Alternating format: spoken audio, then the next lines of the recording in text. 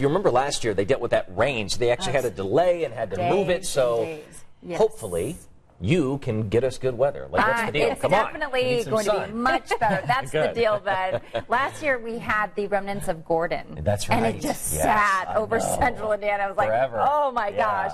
Yeah, that was pretty bad. But this year we're tracking just a slight chance of a spotty shower, but for the most part it's going to be pretty quiet most of the weekend. But let's just take a quick look at this Brickyard 400 forecast. It is going to be cooler, so really nice day at the track. Mostly cloudy skies and a chance of a spotty shower. I'll have more details about that coming up in just a moment, but keep that in mind. Nothing like last year where we had the heavy rain. We are still tracking Dorian, and it is still a Category 1, so it definitely has died down a bit. Moving off to the northeast, now picking up some speed at 15 miles per hour. Those winds clocked at 90 miles per hour. It will continue to ride along the eastern seaboard, and by 8 o'clock this morning, still making its way into North Carolina and into Virginia, then eventually pulling into the mid-Atlantic sometime on Saturday. So we're still watching as that continues to batter the East Coast. Here at home, though, quiet conditions. We do have a cold front that's going to drop from northwest to southeast today.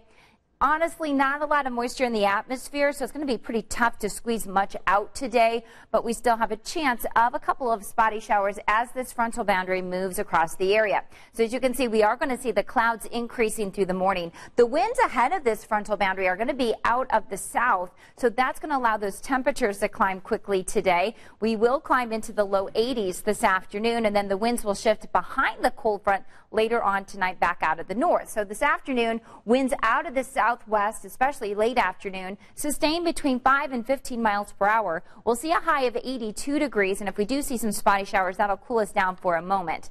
Operation Football should be mainly dry. Not out of the question that a stray shower could move in.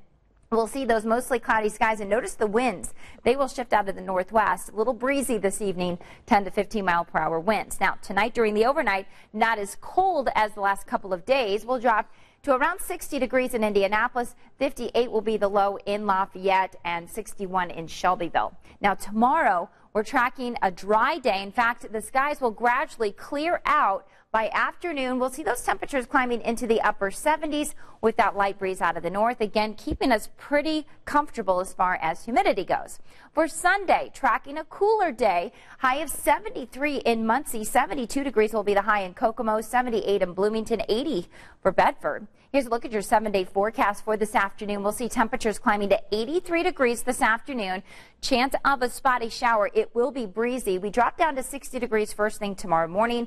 For Saturday, 79 degrees. The Penrod Arts Festival, Arts Fair that is going on Saturday. It's going to be a great day for that.